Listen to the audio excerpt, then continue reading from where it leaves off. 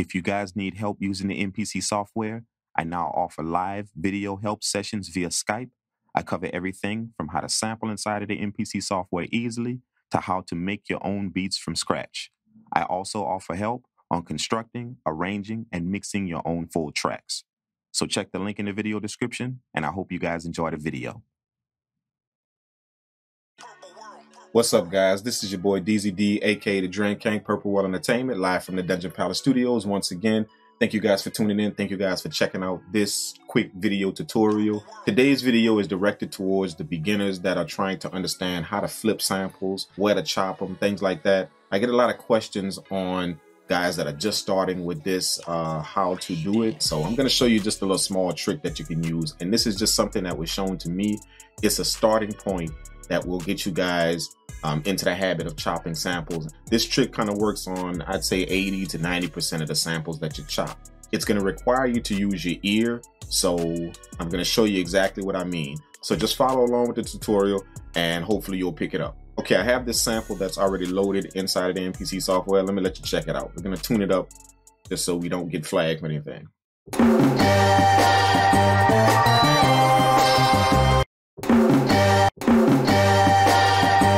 I've already picked out a piece of this sample that I want to use, just a loop inside of the sample. So this is the loop right here. We're going to focus on just trying to pick out some chops for this sample. That way we can kind of make a pattern for it and flip it nice. So I'm going to show you a small trick on how to do that. Okay, when I go to chop, what I want to do is I want to chop the sample up into regions, into 16 regions. So that's what I did here. All you do is just hit regions, it chops the sample up. So now I have the sample in 16 regions. This is where the trick comes in. This is where you have to use your ear. All you do is try to look at these samples like drum sounds. And if you listen to the sample, you can hear where the drum sounds hit. The music follows a certain pattern, so it has drum sounds in it. So you can tell where the kick and the snare is.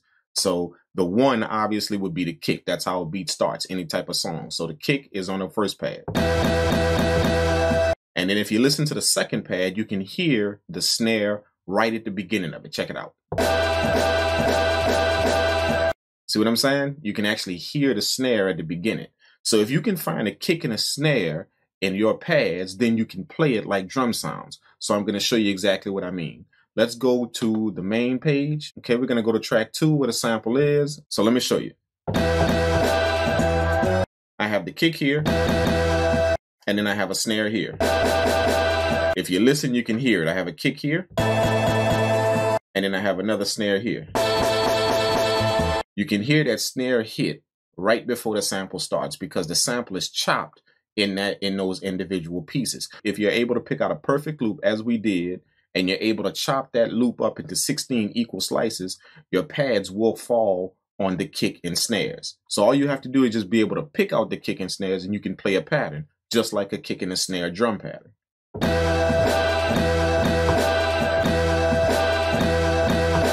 Kick, snare, kick, kick, snare, kick, snare, kick, kick, snare.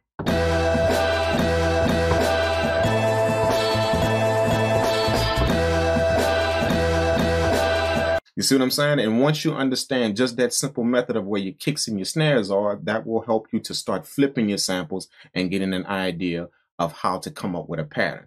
So let's do that. Let's come up with some type of pattern. I'm going to kind of fool around with these kick and snares and see if I can come up with something. Now, I know I like this kick here, and I also like this snare. So I'm going to try and use that in something. Let's see if I can come up with something.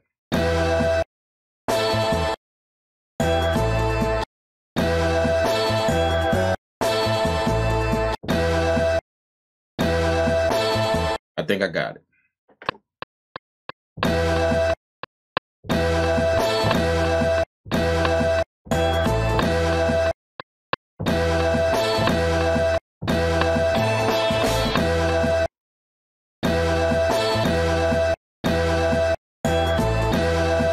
That is just a nice little simple pattern. And I built it off of this kick and then this snare. And then I put some other pads in it just to kind of spice it up. So if you just stick with a simple kick and snare type pattern with your sample, then you're able to fit in other pads and kind of build the flip sequence a little bit better. So we're going to go to track 1 now. And this is where our drum sounds are. Okay, so I'm gonna show you, if you flip your sample in just a simple kick and snare type pattern, then your drum sounds will fall exactly where that is, because you did a drum pattern with your samples, and now you're gonna lay down a drum pattern with your actual drums. So let's do the hi-hat first. Let's put it in 16 level, and then we're gonna make sure it's in velocity, and now the hi-hats are spread. Okay, let's do it.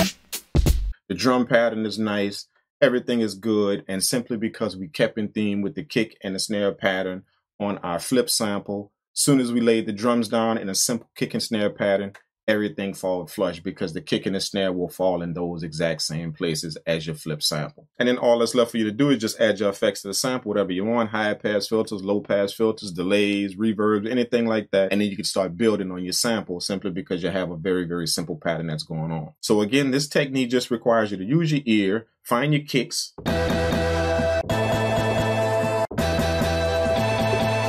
find your snares,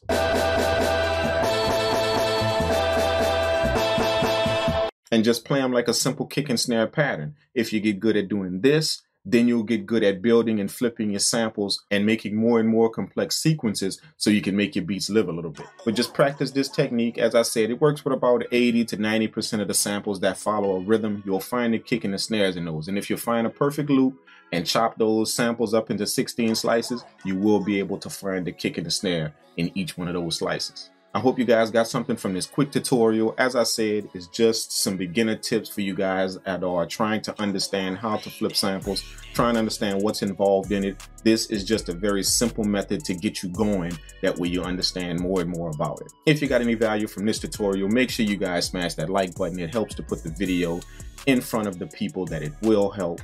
So please do that for your boy. Thanks so much. Also, drop a comment below if you want me to do more of these small videos like this, just to show you guys some very, very simple tips and tricks on how to get your samples rocking inside of MPC software. If you guys have more questions and want to get more in detail with the things that you see here and on my videos, make sure you guys take advantage of my live video help sessions. The link is always in the video description. I have an amazing time with you guys on the live sessions, chopping it up, making beats, teaching you guys some tips and tricks about the MPC software, and also answering your specific questions. So make sure you guys take advantage of that. It's a very simple sign-up process. You pick your date, you pick your time, and we work at your pace. Whether you're a beginner, whether you're advanced, whatever, it doesn't matter. We will work at your pace to help you understand more about this craft. Thank you so much for tuning in. This is the kid DZD, aka the Drink Kang, Purple World Entertainment, live from the Dungeon Palace Studios, and I will check you guys in the next video.